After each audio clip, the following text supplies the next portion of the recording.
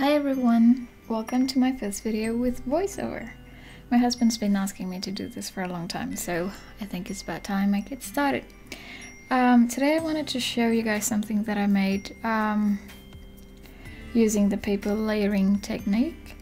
I've been doing quilling and paper cutting in the past, as well as crafting, but I've never done any kind of paper layering before, and it is something that I wanted to try for a long time, but just never had the idea or a technique that really appealed to me.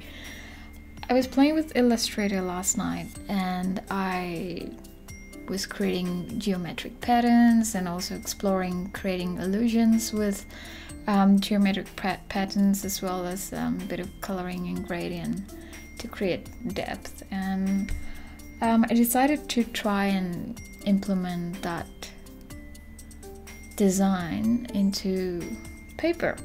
And so this is what I've created. It is actually 18 layers of hexagon placed one on top of another in layers.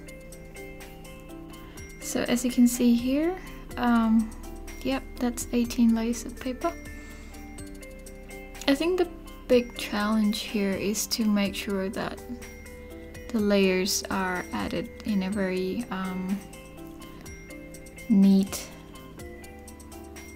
way, so that when I actually join this with other elements coming in, that gap doesn't show.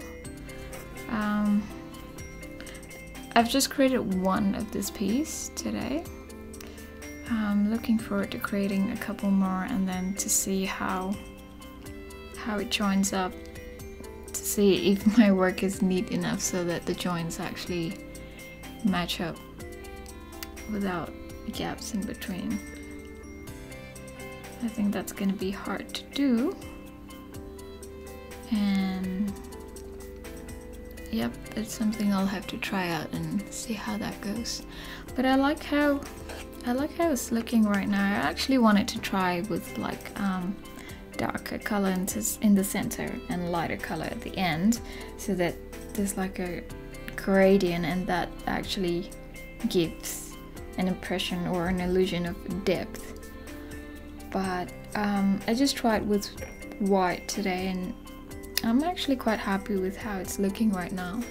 So I might go ahead and create one piece that's fully white, and then see how that looks, and maybe after that try something with color. But yeah, I'm excited to try this, and I'm finally happy that I'm doing something with paper layering, which I've wanted to do for a long time. So if you are keen to see how this progresses, subscribe to my channel, and I'll see you soon.